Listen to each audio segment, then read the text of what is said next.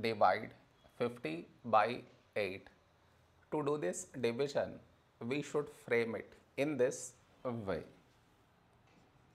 50 here, 8 here. This is your step 1.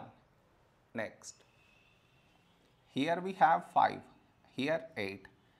5 smaller than 8. So we should take two numbers, 50. A number close to 50 in 8 table is 8, 6, 48. Now we should subtract, we get 2. After this, no more numbers to bring it down.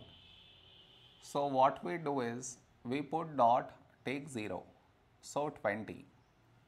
A number close to 20 in 8 table is 8 2s 16. Now we subtract, we get 4. After this, we already have the decimal, so directly take 0. So 40.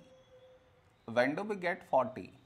In 8 table, 8 5s 40. Now we subtract, we get 0. Here we got remainder 0. So this is our quotient.